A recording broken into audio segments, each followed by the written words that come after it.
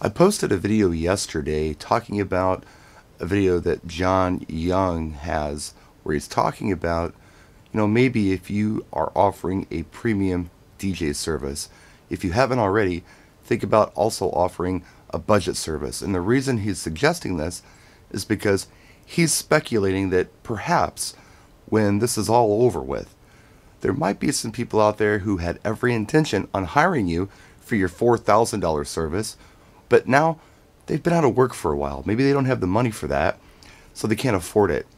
Instead of sending them down the road to the next DJ, maybe it might be a good idea to have a budget offering where you're doing less and you're offering less, but they're paying less. You keep the customer that way.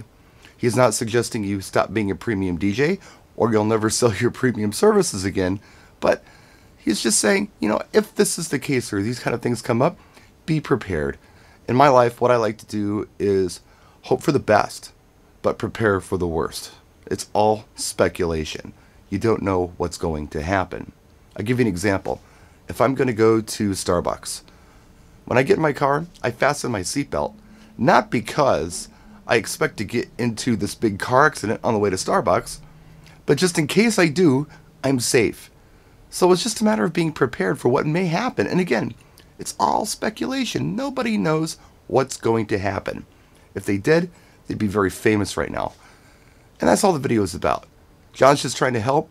And anybody out there who's, thinking about this kind of stuff, I don't think they're trying to be like a fearmonger or they're trying to tell you how it's going to work out. Again, they don't. They're just trying to speculate. Nobody knows when it's going to pop, what's going to happen when it does. But it would probably be a good idea if you could at least prepare for some scenarios that could come up. And that's all the video is about. Now for my next video, I want to do something about comprehensive music libraries. And, I'm not talking about complete libraries, but comprehensive libraries. Because I think a lot of us are struggling with that when it comes to certain genres.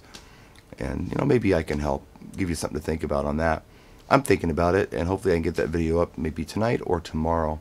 Until then, take care of yourselves and keep that stress level down.